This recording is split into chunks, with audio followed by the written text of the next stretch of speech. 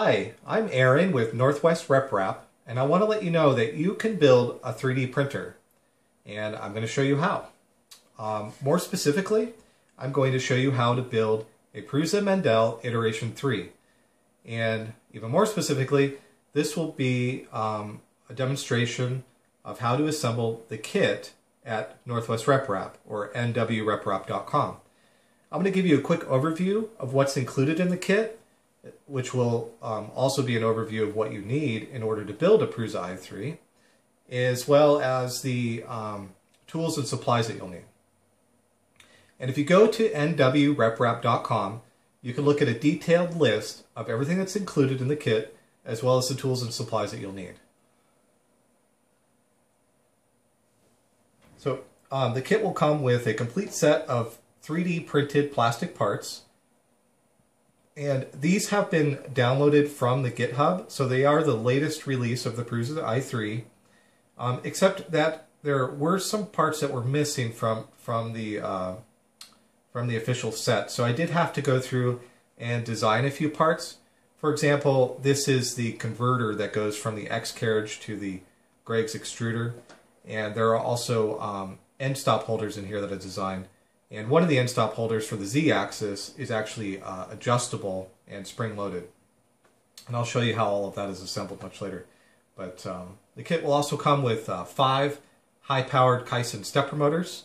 It'll come with the aluminum plates that you'll need. And these are about 6.5 millimeters thick. And they've been drilled and tapped for M3 bolts. And they've also been grained. And they've been anodized. So these plates look really great. The kit will come with a 30-watt power supply. It'll come with all of the rods that you need.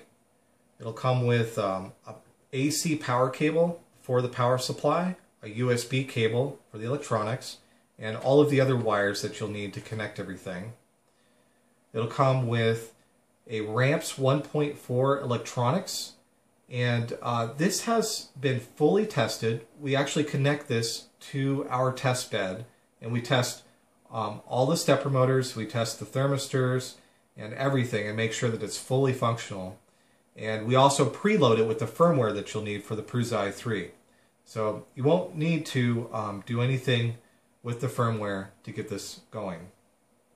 The kit will come with all the nuts and bolts that you'll need. It'll come with zip ties, all the bearings that you'll need. It'll come with Z-axis couplers.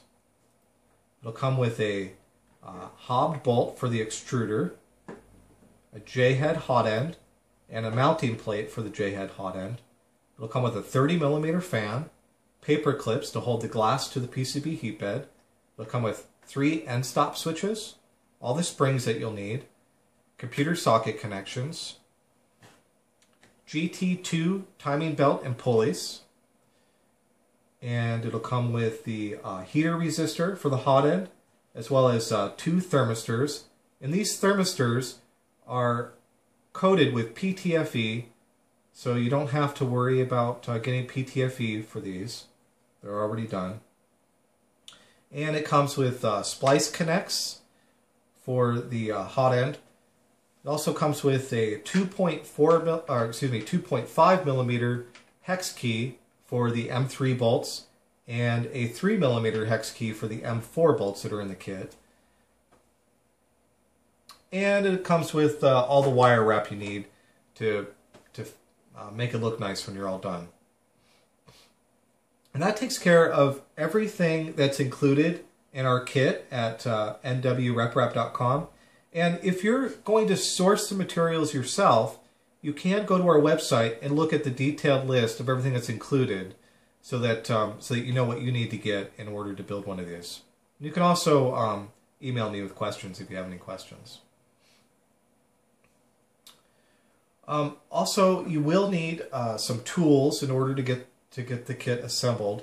You will need 2 17mm open box end wrenches, and if you don't have 2 17s, you can use a 17 and an 11/16.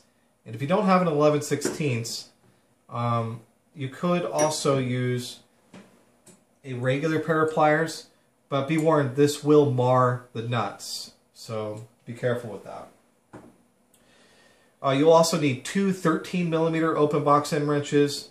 And again, if you don't have two 13s, you can use a 1/2 inch open box end wrench with the 13, or you could use a regular set of pliers. You'll also need a 7mm open box end and a 5.5mm open box end. And if you don't have a 7mm or a 5.5, you could just use a regular pair of pliers, but that will mar the nuts. But and then also we recommend that you have a small set of pliers like this for the assembly anyway. Okay, and now you will need a few more tools and supplies, but I have been thinking about offering a partially assembled kit. And if you do purchase the partially assembled kit, this would be everything that you would need to get that built. But if you do get the regular full kit, then you will also need a pair of wire strippers, a soldering iron, a cigarette lighter. You'll need super glue to secure the end stop switches to the end stop switch holders. You'll need high heat silicone. In this case, I'll be using Permatex Ultra Copper. And you'll need solder. You'll also need a pair of 2.54mm crimps for the socket connections. And you'll need a set of crimps for the splice connects. Okay, and then also I would like to recommend that you may want to get a set of helping hands if you don't already have a set. This will be helpful for soldering mostly. But if you do get the partially assembled kit, then you probably wouldn't need this.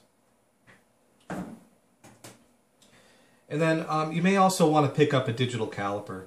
You're not going to need this for the assembly, but it is sort of handy to have. It goes well with a 3D printer because you can use it, for example, to copy a part. If you're designing a part, you can measure the part that you're designing, and or if maybe you have something but you want it to be a little bit bigger, you can redesign it, but you can use the caliper to measure it and then redesign it. So it's pretty handy to have. Okay, that takes care of it. In the next video, I'm going to start the frame assembly using all of these rods over here. And I look forward to getting this thing built. I hope you enjoy the series of videos, and I hope you find them helpful. Thanks for watching.